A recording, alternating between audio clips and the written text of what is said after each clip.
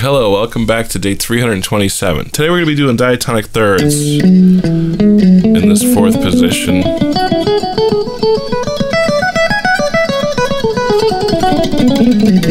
Like this. So let's do it with eighths. 1 and 2 and ready, go.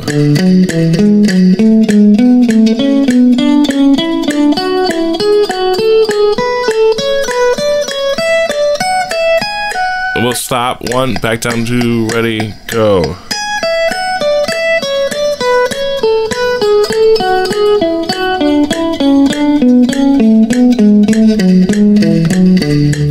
Alright, let's do triplets. 1, 2, ready, go.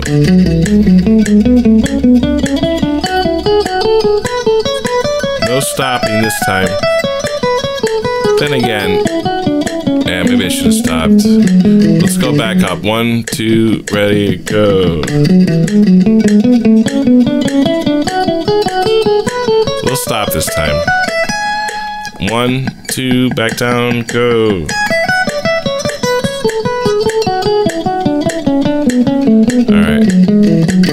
Alright, so now let's do it 16ths. 1 and a 2 and a ready, go.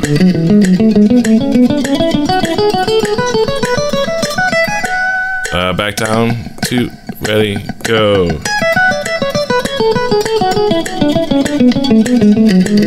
Alright, no stopping, 16ths. 2, ready, go.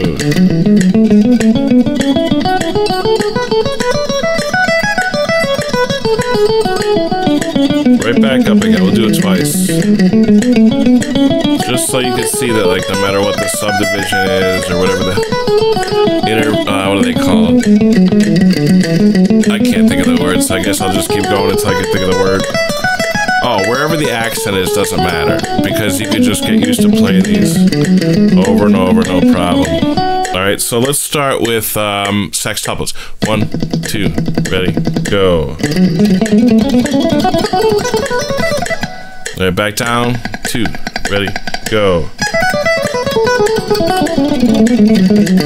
Alright, sextuplets without a stop. 1, 2, ready, go.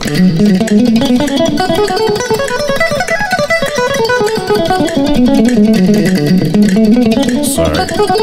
I flubbed it a little bit.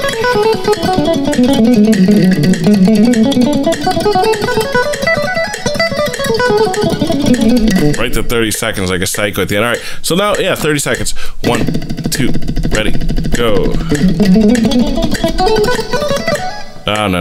Maybe with distortion. Back down. 1, 2, ready, go. So,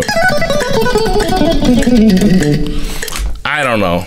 That seems like that seems insane and wrong. So don't worry about those 30 seconds. We're gonna pretend we didn't do that. You didn't just see me mess that up.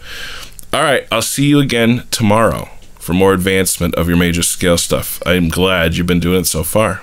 See you again then.